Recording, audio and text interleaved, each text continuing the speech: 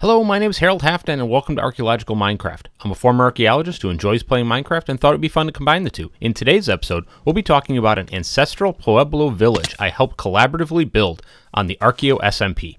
What's the Archaeo SMP and who did I collaborate with? Let me explain. The Archaeo SMP is a survival multiplayer server hosted by Archaeoplays that I'm a member of. And if you haven't checked out Archaeoplay's channel and like both Archaeology and Minecraft, you really need to do that. Link in the description. This server has a super cool community of Minecrafting archaeologists, former archaeologists such as myself, as well as history and archaeology enthusiasts. As far as the collaboration, I joined the server at the same time as another member by the name of V's, who's a super talented and creative individual. Our bases were next to one another, and between them was a pretty stellar and unique natural Minecraft village. And so V's and I decided to get together and build out the uniqueness of this naturally occurring Minecraft village, and use archaeology and exoanthropology to tell a story through a Minecraft build. Wait, what? I hear you saying? Did Halfdan just say exoanthropology? Isn't that the study of aliens? Yep, that's right. And this shows just how creative V's is. Here, check this out. While my base is mostly geared around building historical and archaeologically themed builds, V's has taken a different approach on the server, which I think is awesome, and so I want to shout it out. You see, V's is playing on the server as an alien, and over here near my base, you can see V's built a little observation outpost where my base can be studied and the details noted. V's even went so far as to put all the notes about me and my builds in a book that can be read in this outpost. It's like anthropology, but from V's perspective, I'm the alien. I think that level of storytelling is just so cool.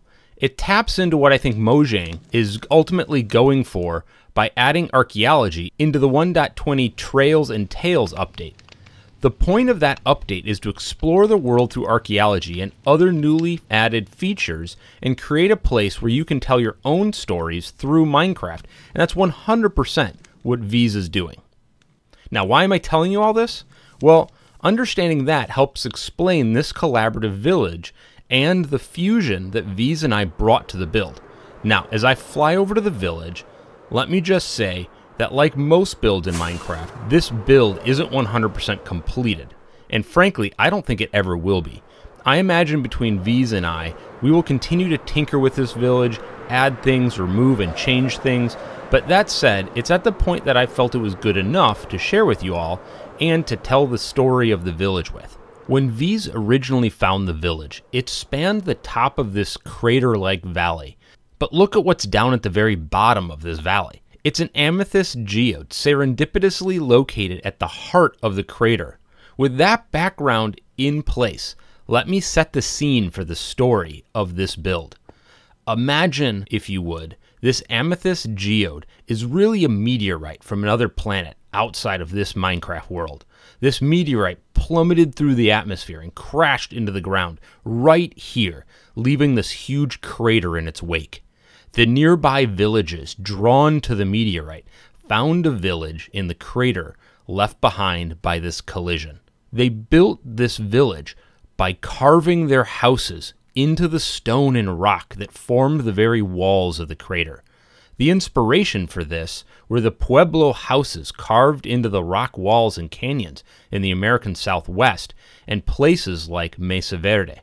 I'll get to talking more about Ancestral Pueblo Native American culture in just a bit, but first let's continue with our story. Over time, the village grew and developed, but what they didn't know at first, but were to discover in time, is that the meteorite was no mere asteroid, but rather an alien power source. Those aliens followed the geode to this world and started to observe the native villagers.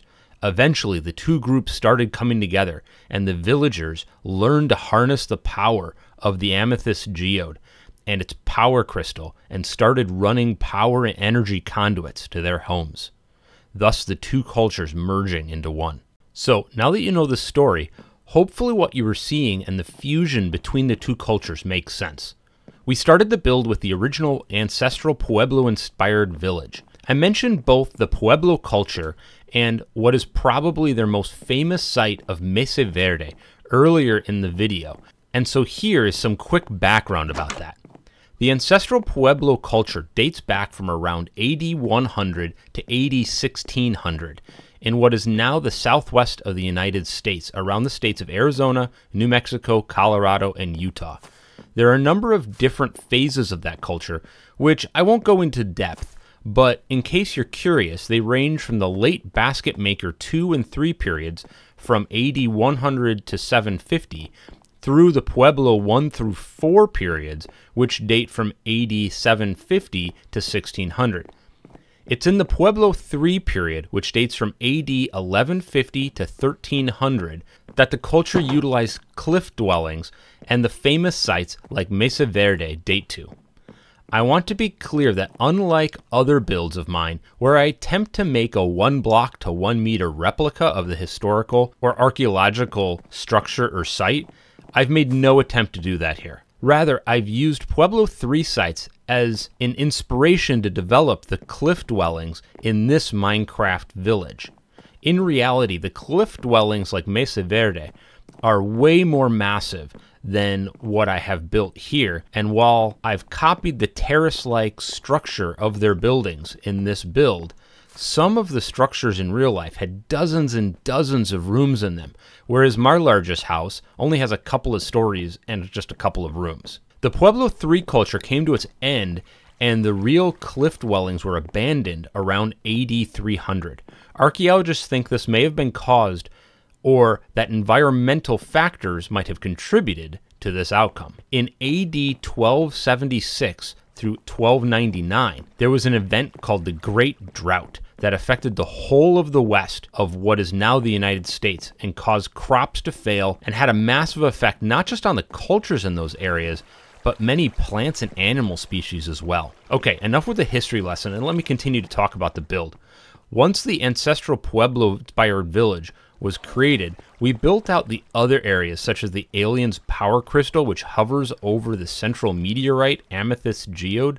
You can see the 3 observation towers that soar over the village and allow the aliens to watch over the village and observe the natives. At the base of the crater, there's a lovely river that runs through the valley, as well as a couple of gardens, one alien and one from this world.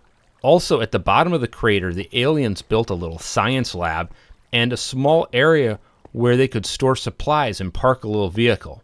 I may end up changing that vehicle. Now that I've built it, I'm not sure about it being like a car, and maybe I should have mocked it up as something more like a flying vehicle or a hovercraft. You can see that we also added all of these power conduits running outwards from the central geode out up through the houses in the cliffside. So you can see we use those purple pearlescent frog lights as power sources within the conduits, and then used either end crystals or used the lightning rods as the main conduits running that power. All of it, I think, came together real well to show the fusion between both the alien culture and the original native culture and how the land and the village developed over time. Well, that wraps up this tour of the Ancestral Pueblo-inspired village and the aliens that came to learn and watch that culture develop. Hopefully this has inspired you to create your own stories using history or archaeology in your own Minecraft world. If you like this video, please take the time to give it a like and make sure to subscribe and click that little bell so you can get notified when I post videos. Also, please leave a comment if you liked or didn't like this video so I know better how I can focus on making the content you most enjoy watching. Thanks, have a good rest of your day. Bye for now.